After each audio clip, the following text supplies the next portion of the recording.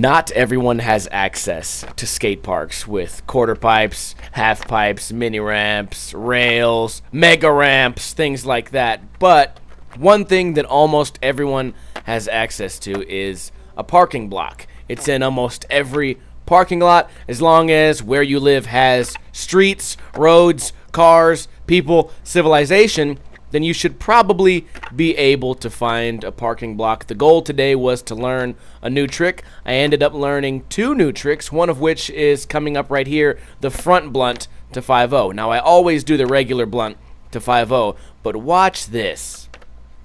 Oh, god damn it, it wasn't that one. This one. Yeah, see, you don't see that every day now, do ya?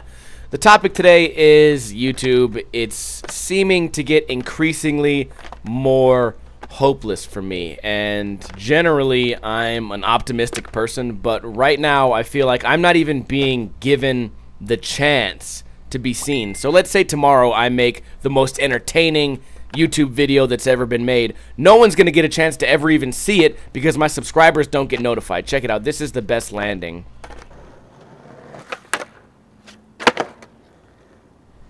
That ended up being the best blunt flip in the session. I feel like, what's the point of trying to improve when there's no incentive? No one's going to see the videos. I'm not going to be rewarded in any way.